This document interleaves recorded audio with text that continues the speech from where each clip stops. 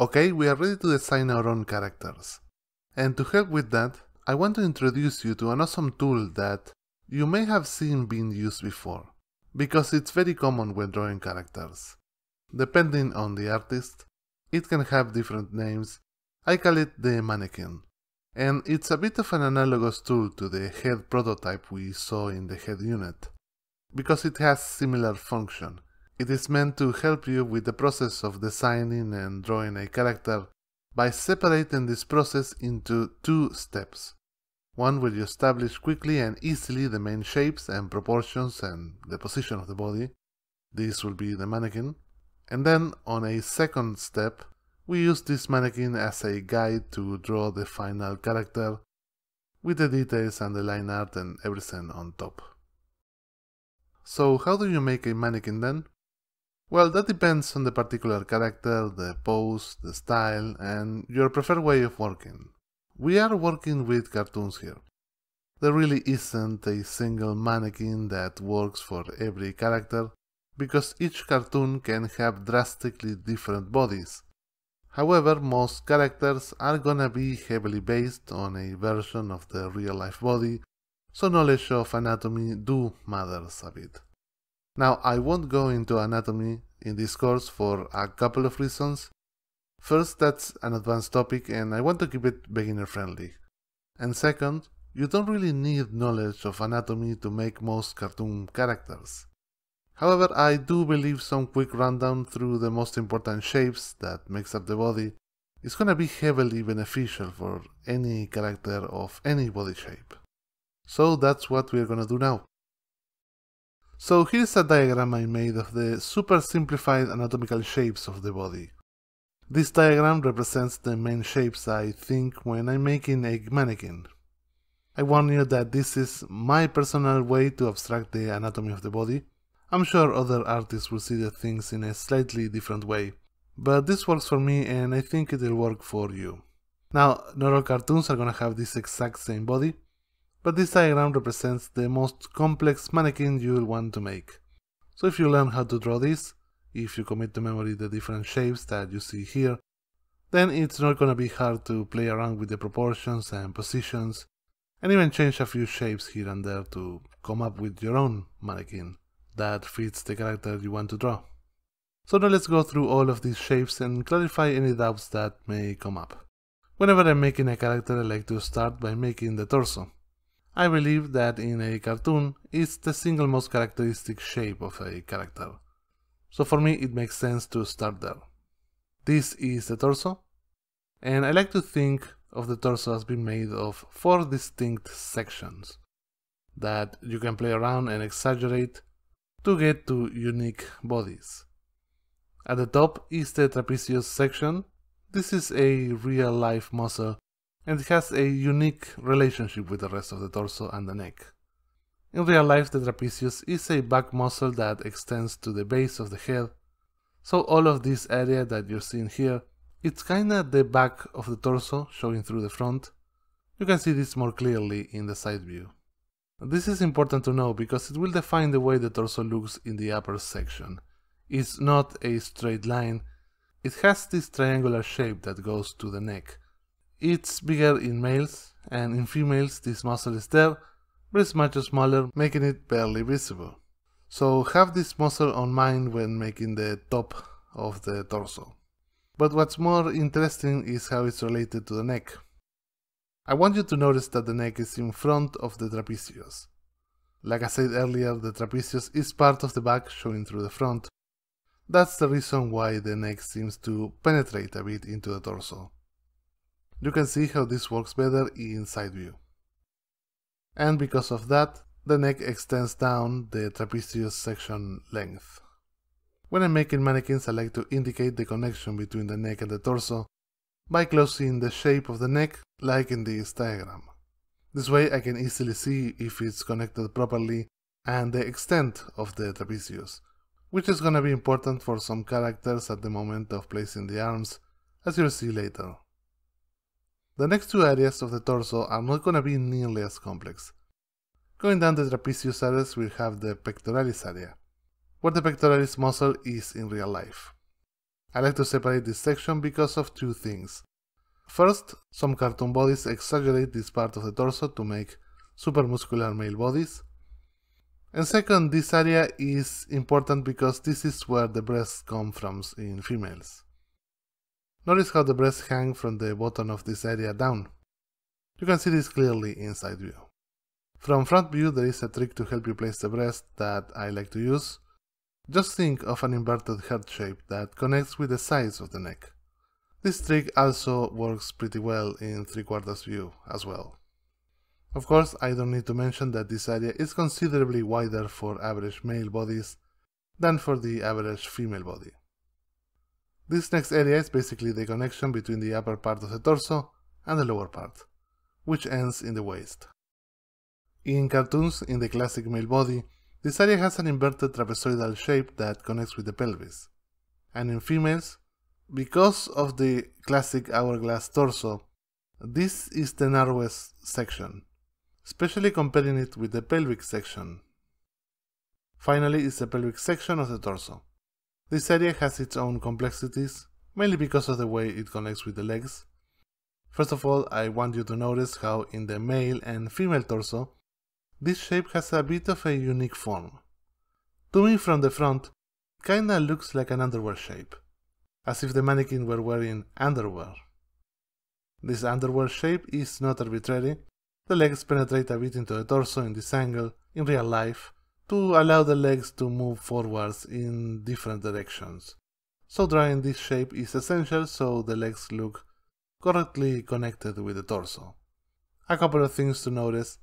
This angle at which the legs connect will change a bit depending on the character body type, but it will always connect before the upper end of the pelvic area, before the waist.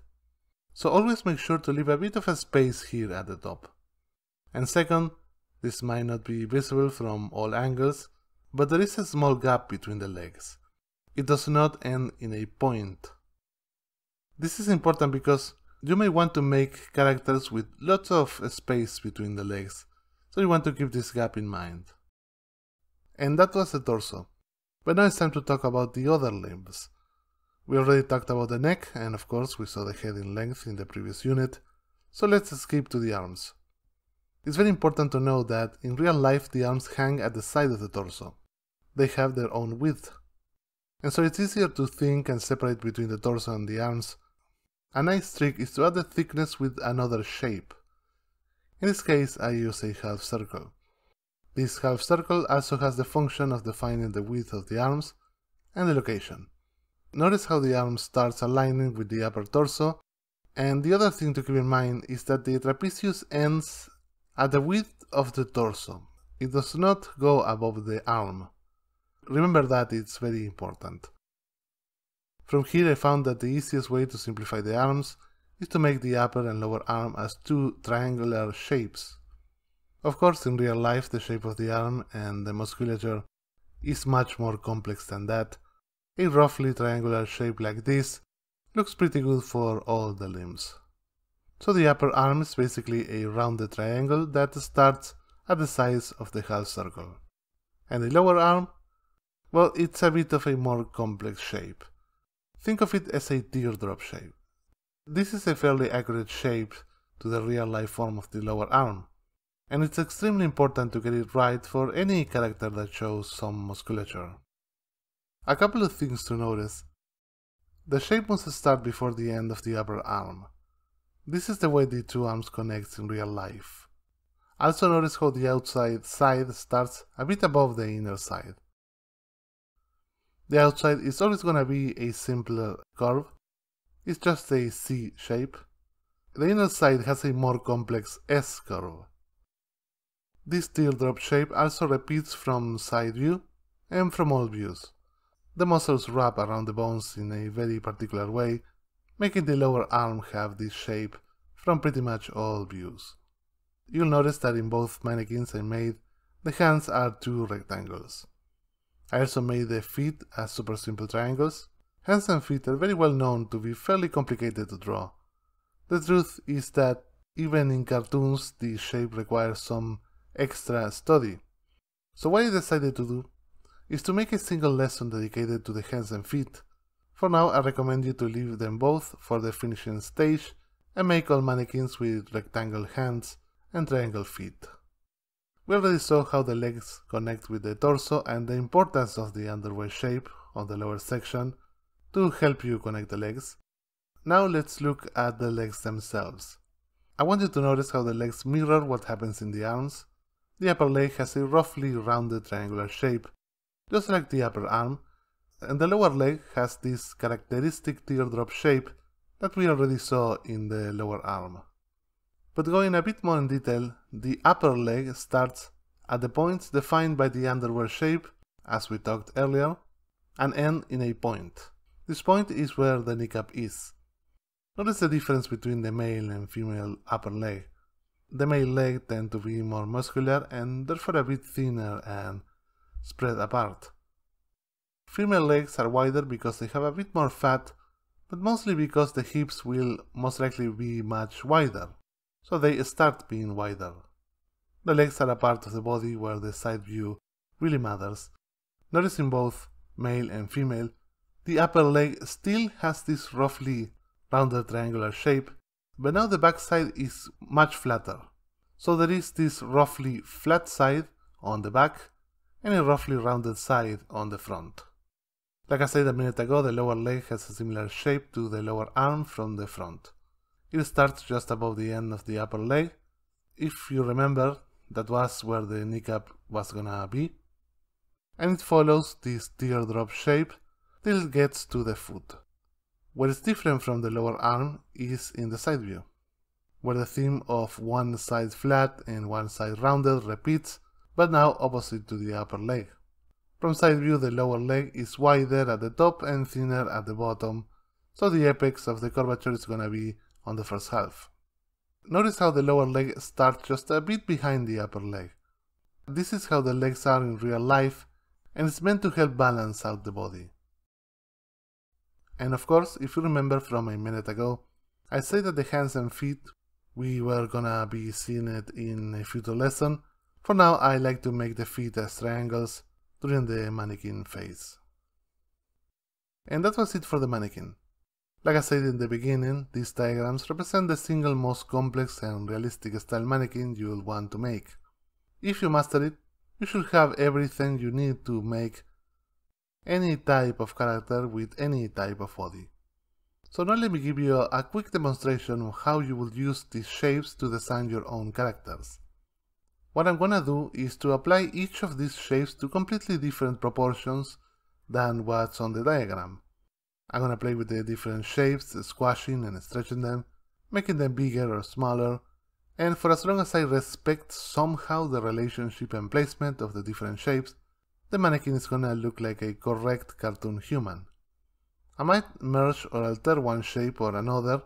For example, you notice that I don't like to mark the separation between the trapezius area and the pectoralis area, and that's okay because even if I don't draw it, I'm thinking about it. I'm making sure the neck won't overextend past the trapezius area and giving the torso the classic triangular shape that the trapezius area gives it. That's what you do when you understand and get familiar with the shapes.